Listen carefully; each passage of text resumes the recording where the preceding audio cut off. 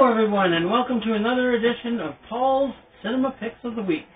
I am your host, Brantford's film enthusiast, Paul Westbrook, and first I wanted to show off my glasses. I'm not going to wear them very long, I just wanted to wear them so everybody can see them, so hopefully you like them. So when you write a comment, like we always ask you to do, make sure you can comment on my glasses. I'd actually like to hear some input on that. Anyway, taking the glasses off, and yep, there's my beautiful face there. In person, well, at least it's somewhat beautiful. But anyway, getting on to the show today. And the show's subject is actor David Warner. We lost David Warner this week. He died at the age of 80 years old. Yes, he was just 4 days or so short of his 81st birthday. And I remember hearing the news, and he was a very popular and well-known British actor who played in a lot of films, more films than I could even probably name. But today I brought at least 3 prominent films that he had starred in, which I'm going to be discussing today. And yeah, he was one of my favorite actors. And what I liked about David Warner is that usually when he would play a villain, he had this intellectual side to him. So it wasn't just a straight mustache twirling bad guy. He was the type of villain that when you had to deal with him as an adversary, he would usually use a lot of intellect to go against you, and it made it even more of a credible threat when he would be against you in the films. He's played a few good guys, but I liked mostly his roles as an antagonist. And in fact, the 3 films that I've actually brought for you to see today to look at, he plays the antagonist. He's the villain of the piece. So I'm going to start with the first one. First movie he did. And there's another theme to this. Every one of them has the letter T. Okay. First one is Disney's Tron. Now, I have to ask my sis, have you ever seen the movie Tron? I think so. Yeah, it was basically about a guy that worked at a computer lab, and then he gets sucked into the computer. Yep, seen it. The world of the computer. Okay, you've seen it, yes. And yes, that was Bruce, I can't say if we say his name right. Bruce Boxleitner. I guess that's how they would say. But anyway, yes. David Warner's in this. He plays a dual role. He plays Abner Devereaux, who's the guy that runs the place. And he also runs the computer lab. And inside the computer, he plays the villainous Sark, which is one of the leader of the soldiers that are inside the computer world, where Flynn, played by Jeff Bridges, is sucked into. And I thought he was an incredible villain in this movie. And it retained a lot of his intellectual acumen in it. And yeah, this movie for its time was very revolutionary because of the way they'd used the computer effects, like inside the computer world, the cars and the different the buildings that were lit up and stuff. It was all like what inside of a computer would be. And for 1982, it was pretty good because you didn't really have CGI like you would today. So in Tron, yeah, what you got to see was very imaginative in its own right.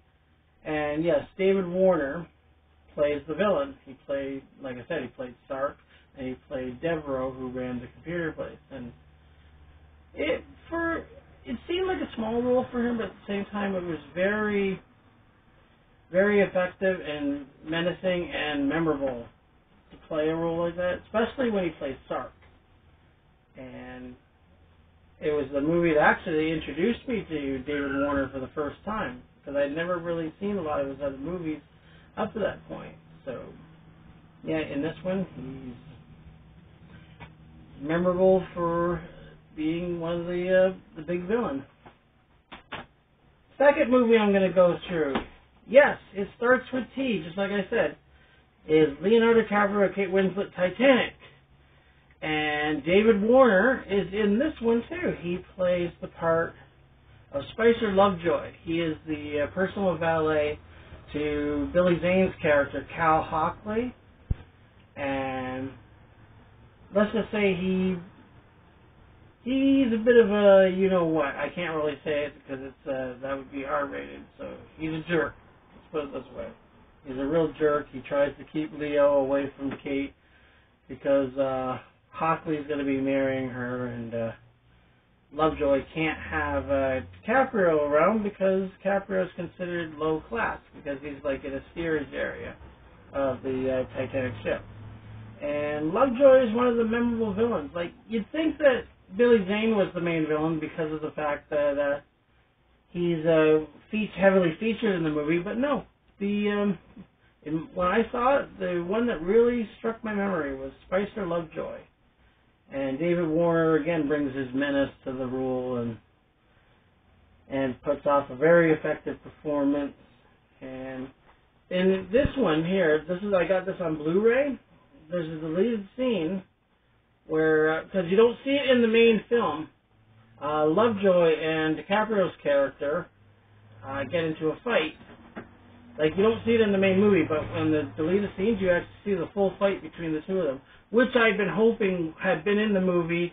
So when I didn't really see it in the movie, I thought it was anticlimactic. So when I finally got the Blu-ray and got a chance to see that, I was like, oh great, get to see the big fight. Yeah, and David Warner pulled that role off really good as well. Now, the main role that I really enjoyed David Warner in was Time After Time. And this is about H.G. Wells and Jack the Ripper. And Ripper is under the name John Wesley Stevenson. And he's a friend of H.G. Wells, the famed writer who wrote The Time Machine and War of the Worlds. And what happens is Jack the Ripper, or John Wesley Stevenson, his other name, steals Wells' time machine and goes to 1979. And what happens is Wells has to go after the Ripper and try and stop him before he actually kills the girl that he meets when Wells goes to the modern time, and then he meets a lovely girl who works at a bank, and played by Mary Steenburgen.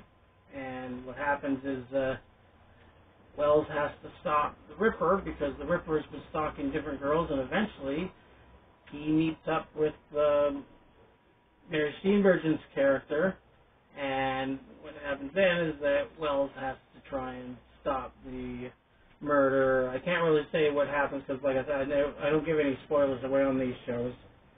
But yeah, what happens is it's more of Wells' pursuit of the Ripper. And David Warner is at his most menacing.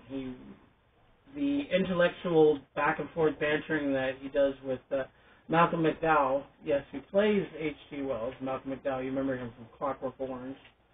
And he pursues him, but at the same time, it's the intellectual banter that really makes the acting top par. Like, you get Malcolm McDowell and you get David Warner back and forth constantly in the movie. And I thought it was one of Warner's most menacing roles, playing such a historical figure like Jack the Ripper. And I first saw this movie on TV, really enjoyed it, then later got it on video here, and I've kept a watch on it ever since. But yes, those are three of David Warner's top films, and he's certainly going to be well missed in the acting community because he did a lot of British shows. He's done TV shows as well. He was also in Star Trek 6, I believe, 5 or 6, one of the two. And he's done a lot of TV shows, a lot of British productions, and it was actually very well known for doing Shakespeare. So, being that this is a tribute show to him, I wish him rest in peace and send the condolences to his family and his friends. David Warner, a great actor, he would be sorely missed. And that's our look a little bit, tribute to David Warner. So if you like the video, remember to like and subscribe to our channel. Remember to check us over on Facebook as well, as we have the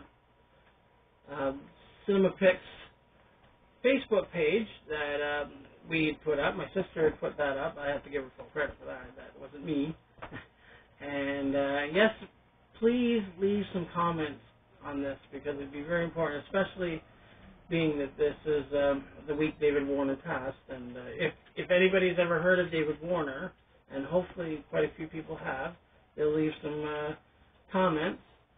But for now, this is Paul Westbrook signing off and reminding you that I'll be seeing you at the movies.